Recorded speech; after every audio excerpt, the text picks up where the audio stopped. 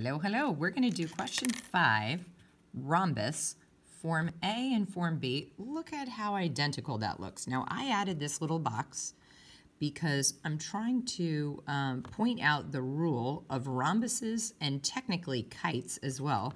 The diagonals of a rhombus or a kite meet at a 90-degree angle, which means that diagonals are perpendicular. So, knowing that, if you get an expression for any of these angles, they all have to be 90. So to solve this question, we know the measure of angle 1 is 15x, which is equal to 90. The measure of angle 2 is 3x plus 10y, which we know is equal to 90. And the measure of angle 3 is 18z, which is equal to 90. So once you know how to set up the problem, it's a very straightforward algebra question. Taking a look at form A, the setup is pretty much identical. So again, the measure of angle 1 here was 18x, which we know is equal to 90.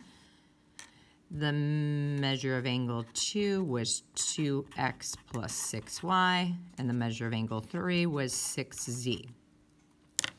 So we want to get x by himself on one side, so we divide both sides by 15. And 90 divided by 15 is 6. So x here is 6. Now, same thing over here. Get x by himself on one side. Now it says 90 over 18. So 90 divided by 18 is 5. Pretty much the same question, just slightly different numbers. Now that we've solved the mystery of the x, we can plug that in here. So 2 times 5 would be 10. 6 times 3 is 18.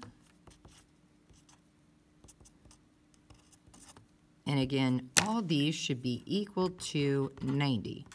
Each of these angles are equal to 90 because each of these were identified in my picture as angles at the center where the diagonals intersect. And those have to be 90 because it's a rhombus. So now we want to get y by himself on one side.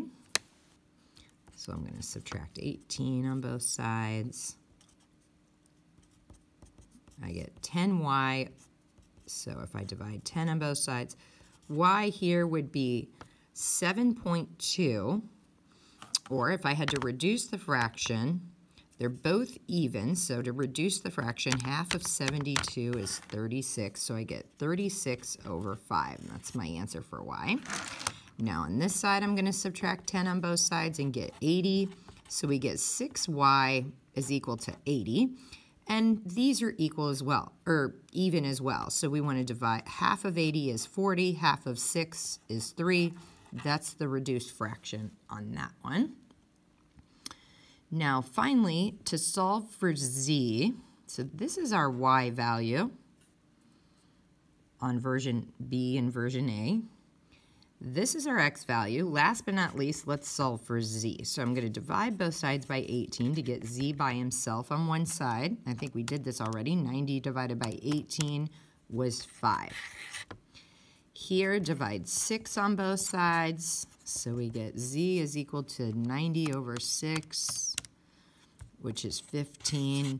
And there we go. Definitely this is a question when you do the retest you want to get right. It's a lot of algebra, mostly just 1 and 2 step equations. Thanks for joining us.